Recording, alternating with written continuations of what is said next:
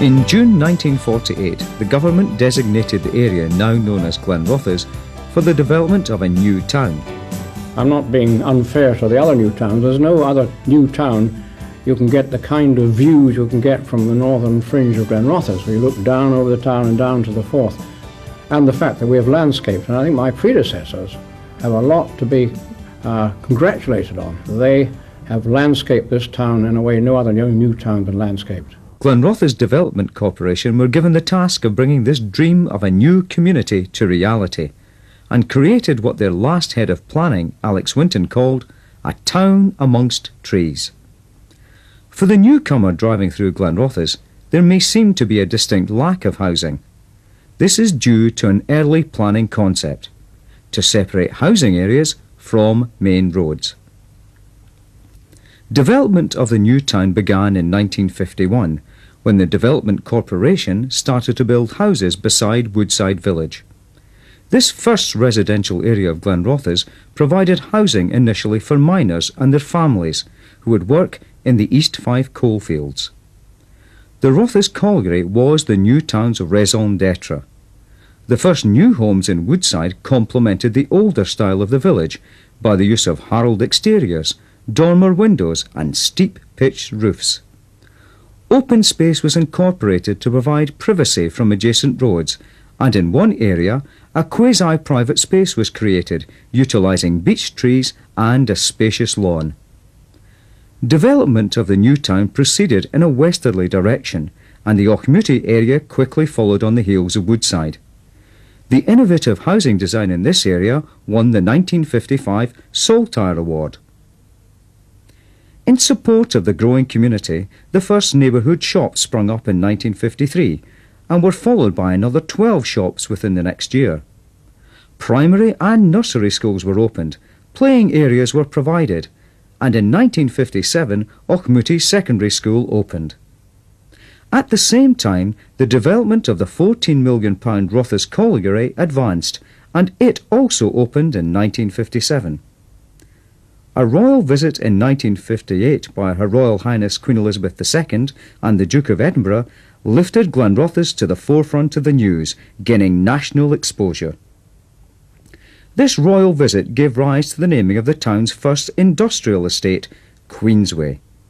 The Development Corporation, keen to avoid becoming reliant on a single industry, attracted other industrial investors to the town. 1958 saw the arrival of the Scottish Milk Marketing Board and the provision of a variety of advanced factories and small start-up units with room for expansion. Industries continued to be attracted to the town. Beckman Industrial Limited in 1958, Hughes Microelectronics in 1960, Tockheim Limited in 1961 and BMAT and Buco Limited in 1963. These new companies, along with the three major paper-making firms that had traditional roots in the area, Tullis Russell, Smith Anderson and J.W. Dixon, now Sappi Graphics, laid the foundation for a balance in economic activity. This diversification was to prove an enlightened strategy in hindsight.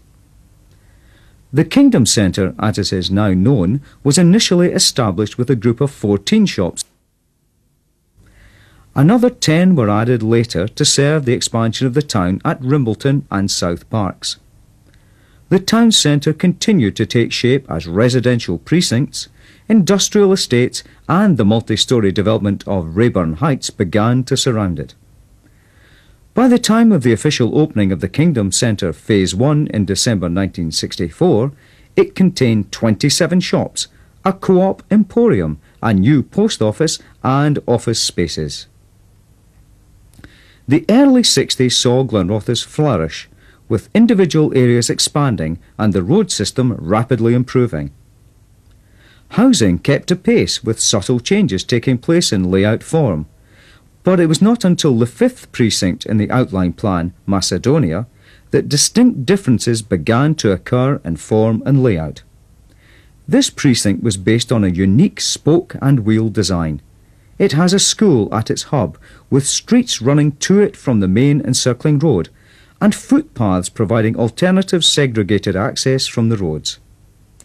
Designers gave the two-storey terrace blocks an array of different features, including wood panelling, coloured harling and porches. The original Glenrothes outline plan predicted a total population of 32,000, and by 1961 the town had reached a population of 13,300. But that same year the town was rocked by what was thought to be a major blow, the shock closure of the Rothes colliery. Glenrothes' raison d'etre had gone, and its new role as a manufacturing town would have to take on a new emphasis. By 1963, Glenrothes was identified as a growth point for attracting and developing a diversified industrial and commercial base. Any reminder of the past was finally erased when the twin towers of the Rothes colliery were levelled in 1993. In support of this new role, Viewfield, the town's second industrial estate, was opened. By 1963, the first premises were occupied by Robertson and Ferguson Limited steel fabricators. Development of other companies such as Sandusky, Stowe Woodward and Brandrex at Viewfield signalled a move to manufacturing as the predominant industry. Efforts to diversify the employment base really took off when Glenrothes became the first new town to have its own airstrip when Fife Airport opened in August 1964. Then, in 1964, the Cadco fiasco almost brought the new town to its knees, with its combination of Hollywood hype and tabloid nightmare. Growing prospects for a huge food processing plant, garnished with a variety of other developments, such as a film studio, collapsed, and created a tidal wave of controversy throughout Scotland. However, Glenrothes ultimately emerged from the affair stronger than ever with a variety of industries. And Benno Schultz's creation, Ex Terra, with its message of growth from the ground, symbolised Glenrothes gaining strength from this adversity. It was also a beginning of what is now a town tradition for innovative sculptures. By the mid-1960s, the corporation had completed its 5,000th house and the milestone of over 1 million square feet of factory space. Industrial growth continued with the likes of Burroughs Machines and GI Microelectronics opening. The 1960s may have seen the end of one era, but it heralded the beginnings of another. Over the decade, there was a remarkable increase in car ownership. The number of working hours was generally reduced and leisure time increased. The corporation's challenge for the next decade would be to retain a flexible approach to create the opportunities to allow industry the elbow room and environment to expand and keep pace with the changing face of education and the general revolution in people's lifestyles. The town continued to grow in the 70s and by its 25th anniversary had a population of 30,000. Community centres sprang up at Glenwood and the Lomond Centre, while Warrout Football Stadium boasted its own grandstand and clubrooms. Open parks and pedways connected these leisure facilities to the residential areas. One of the largest of this network of pedways is Boblingen Way, named after Glenrothes' twin town in Germany. It has also been used as part of the course for the long-running Glenrothes Hughes Half Marathon. Fife Sports Institute with its swimming pool was opened in June 1970 and provides facilities for a wide range of sports and leisure activities for all levels of ability.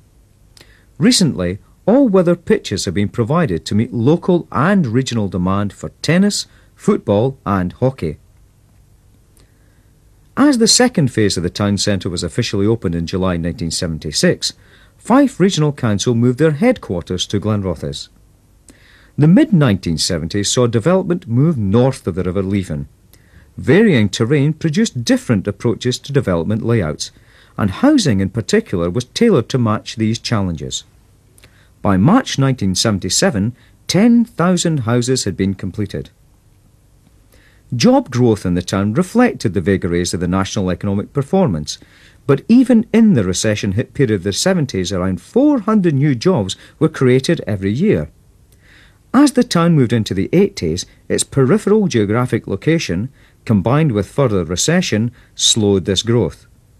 The effect of the closure of Burroughs, for example, was felt throughout the industrial community. But despite the reductions in job growth, employment still rose, partly due to the corporation's dogged determination and what Professor Kit Blake, the corporation's chairman, called its street fighter mentality to survive.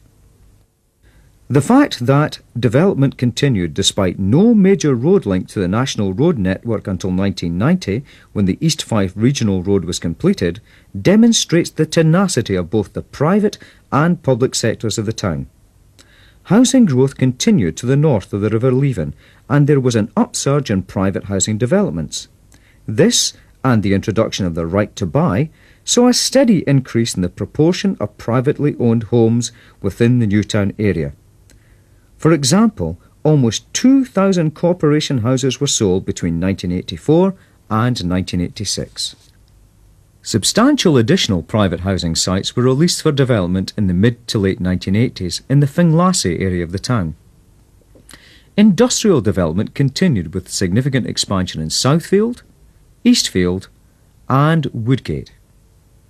The infrastructure provision kept pace with development, and public transport routes expanded to link the developing residential and industrial areas of the town with the town centre. The 1992 expansion and upgrading of the town centre bus station continued the commitment of service for the residents of Glenrothes.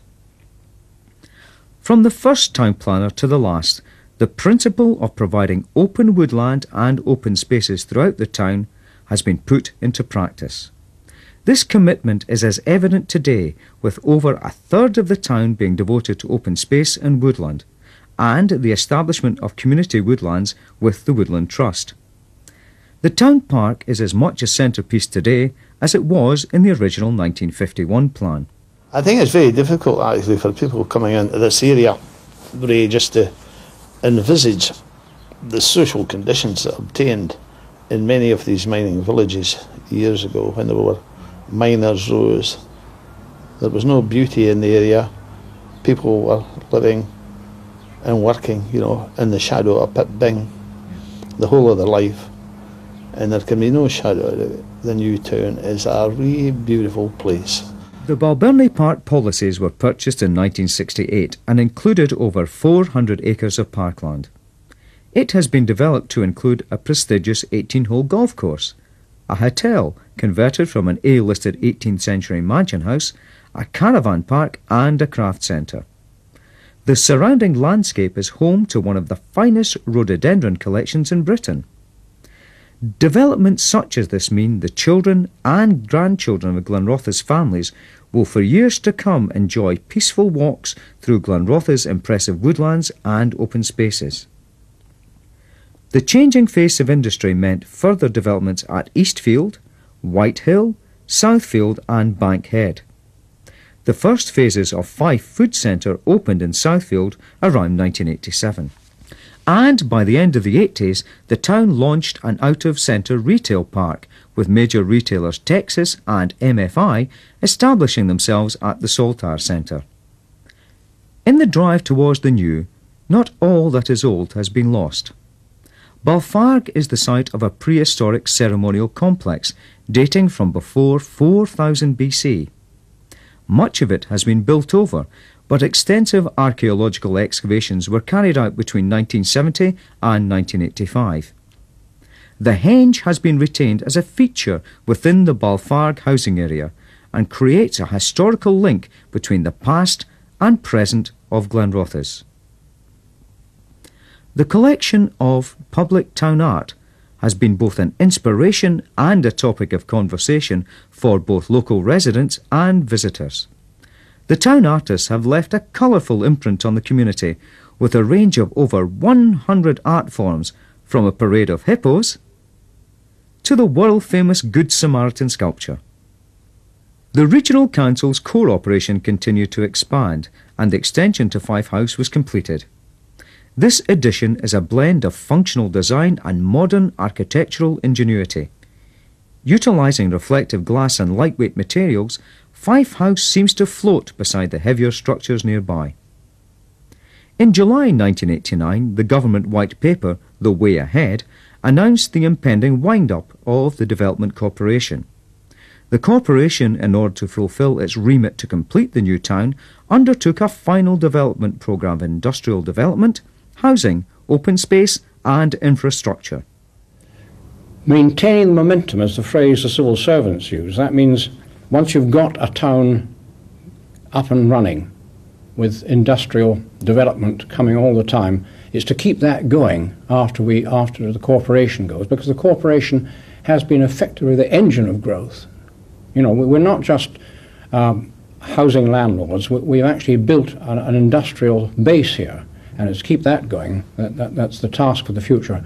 The East Fife Regional Road was finally completed in July 1990 and meant that Glenrothes was no longer on the periphery of Scotland's central belt. A 2.75 kilometre length of single carriageway road, the Glenrothes Western Distributor Road Phase 2, was needed to complete the final link in the new town's highway network. This included a new Riverside Park crossing. After careful consideration of the bridge crossing site, a cabled-stayed bridge design was chosen to not only enhance the town park, but to distinguish Glenrothes from all other new towns in Scotland. The River Leven Bridge is the first major all-reinforced concrete-decked cable-stayed bridge to be constructed in Europe, and was completed on schedule in October of 1995.